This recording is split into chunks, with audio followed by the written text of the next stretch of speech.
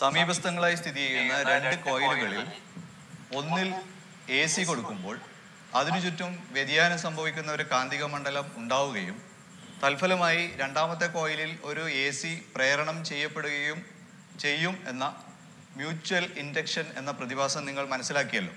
അതായത് ഒരു കോയിലിൽ നമ്മൾ AC കൊടുക്കുമ്പോൾ അതിനു ചുറ്റും വ്യതിയാനം സംഭവിക്കുന്ന ഒരു കാന്തിക മണ്ഡലം ഉണ്ടാകും. ഇതിൽ മറ്റൊരു കോയിൽ ഉണ്ടായിരുന്നു എങ്കിൽ അതിൽ AC പ്രേരണം ചെയ്യപ്പെടും. എന്നാൽ ഇവിടെ ഈ കോയിലിന് സമീപസ്ഥമായി മറ്റൊരു കോയിൽ ഇല്ല എങ്കിലും ഈ കോയിൽ തന്നെ അതിനു ചുറ്റുമുള്ള കാന്തിക മണ്ഡലത്തെ വിച്ഛേദിച്ചു കൊണ്ടിരിക്കുന്നുണ്ട്. ഈ പ്രതിഭാസമാണ് നമ്മൾ ഇന്ന് പരീക്ഷണത്തിലൂടെ കാണാൻ പോകുന്നത്. ഈ സജ്ജീകരണത്തിൽ ഒരു സോളിനോയിഡ്, അതായത് ഒരു കമ്പിച്ചുരുൾ ഇവിടെ ഉറപ്പിച്ചു വെച്ചിട്ടുണ്ട്. ഇവിടെ ഒരു ചെറിയ ടോർച്ച് ബൾബ് വച്ചിട്ടുണ്ട്. ഇതിലേക്ക് നമ്മൾ 12 വോൾട്ട് AC ആണ് നൽകുന്നത്. 12 വോൾട്ട് AC ബൾബിലേക്ക് നേരിട്ട് കൊടുക്കുമ്പോൾ ബൾബിൻ്റെ പ്രകാശ തീവ്രത നിരീക്ഷിക്കൂ. ഇനി 12 വോൾട്ട് AC സോളിനോയിഡ് വഴി ബൾബിലേക്ക് കൊടുക്കുമ്പോഴുള്ള ബൾബിൻ്റെ പ്രകാശ തീവ്രത നിരീക്ഷിച്ചു നോക്കൂ.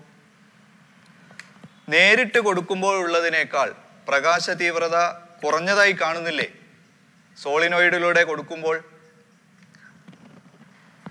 എന്തുകൊണ്ടാണ് സോളിനോയിഡിലൂടെ AC കടന്നു പോകുമ്പോൾ ബൾബിൻ്റെ പ്രകാശ തീവ്രത കുറഞ്ഞത്? സോളിനോയിഡിലൂടെ AC കടന്നു പോകുമ്പോൾ അതിനു ചുറ്റും വ്യതിയാനം സംഭവിക്കുന്ന ഒരു കാന്തിക മണ്ഡലം ഉണ്ടാകുന്നു. വ്യതിയാനം സംഭവിക്കുന്ന കാന്തിക മണ്ഡലത്തിൽ സ്ഥിതി ചെയ്യുന്നത് കൊണ്ട് ഈ കോയിലിൽ അതിലൂടെ ഒഴുകുന്ന ACക്ക് എതിർദിശയിൽ ഒരു വൈദ്യുതി പ്രേരണം ചെയ്യപ്പെടുന്നു. ഇത്തരം വൈദ്യുതിയാണ് ബാക്ക് EMF എന്ന് പറയുന്നത്. ബാക്ക് EMFന്റെ സാന്നിധ്യം ഉള്ളത് കൊണ്ടാണ് ഇതിൽ കൂടി ഒഴുകുന്ന വൈദ്യുതിയുടെ തീവ്രത കുറയുകയും ബൾബിന്റെ പ്രകാശ തീവ്രത കുറയുകയും ചെയ്തത്. ഈ പ്രതിഭാസത്തെയാണ് സെൽഫ് ഇൻഡക്ഷൻ എന്ന് പറയുന്നത്. സെൽഫ് ഇൻഡക്ഷൻ ഏതൊക്കെ ഘടകങ്ങളെ ആശ്രയിച്ചിരിക്കുന്നു എന്ന് നോക്കാം.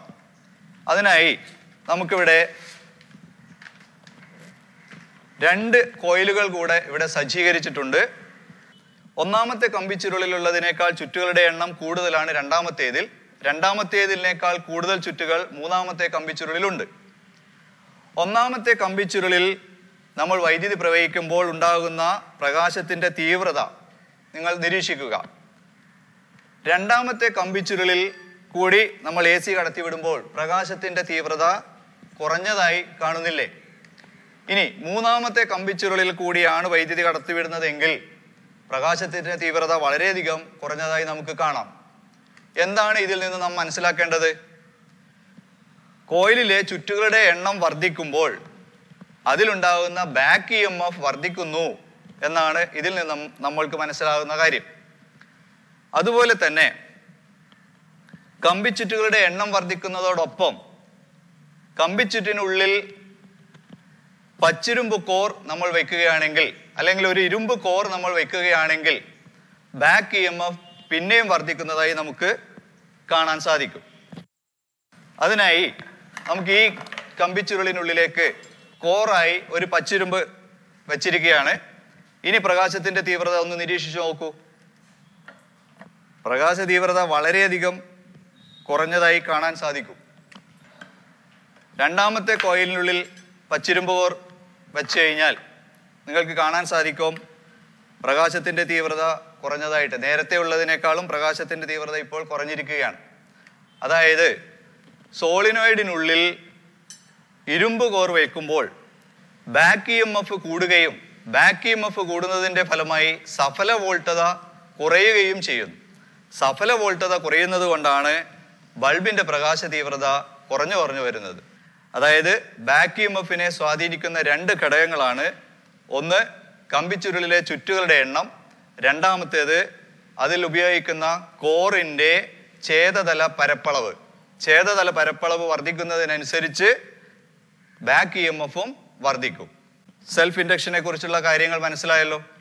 മൈക്രോഫോൺ, ഒരു ചലിക്കും ചുരുൾ മൈക്രോഫോണിന്റെ ഭാഗങ്ങൾ ലേബൽ ചെയ്ത് കാണിച്ചിരിക്കുന്നത് നോക്കൂ.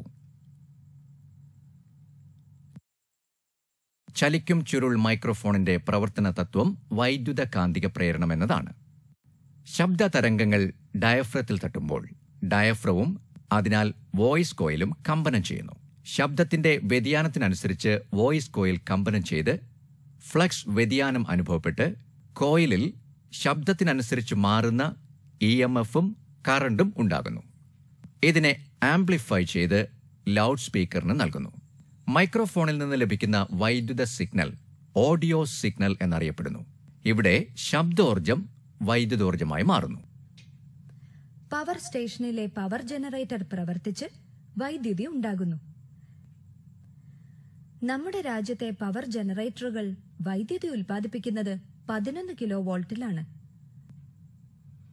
11 kVയിൽ ഉൽപ്പാദിപ്പിക്കുന്ന വൈദ്യുതിയെ സ്റ്റെപ്പ് അപ്പ് ട്രാൻസ്ഫോമർ ഉപയോഗിച്ച് 220 കിലോ വോൾട്ടോ അതിൽ കൂടുതലോ ആക്കിയാണ് പ്രേഷണം ചെയ്യുന്നത്. പവർ സ്റ്റേഷനിൽ നിന്നും ഉന്നത വോൾട്ടേജിലുള്ള വൈദ്യുതി പല ഭാഗത്തേക്ക് ചാലക കമ്പികൾ മുഖേന പ്രേഷണം ചെയ്യുന്നു. തുടർന്ന് വൈദ്യുതി 220 കിലോവാട്ട് സബ്സ്റ്റേഷനിൽ എത്തിക്കുന്നു. 220 kV സബ്സ്റ്റേഷനിൽ നിന്നും വോൾട്ടേജ് 110 kV ആയി കുറച്ച് വീണ്ടും പല ഭാഗത്തേക്ക് അയക്കുന്നു. 110 kV ലൈനുകൾ തുടർന്ന് എത്തിച്ചേരുന്നത് 110 kV സബ്സ്റ്റേഷനുകളിലാണ്. അവിടെ നിന്ന് വോൾട്ടേജ് 11 kV ആയി കുറച്ച് പല ഭാഗത്തേക്ക് അയക്കുന്നു. നമ്മുടെ വീടിനടുത്തുള്ള ട്രാൻസ്ഫോമറിലേക്കാണ് 11 kV ലൈനുകൾ എത്തിച്ചേരുന്നത്. ഈ ട്രാൻസ്ഫോമർ 11 kVയെ 230 വോൾട്ടായി താഴ്ത്തുന്നു. ഈ ട്രാൻസ്ഫോമറിൽ നിന്ന് 3 ഫേസ് ലൈനുകളും ഒരു ന്യൂട്രൽ ലൈനും പുറപ്പെടുന്നു.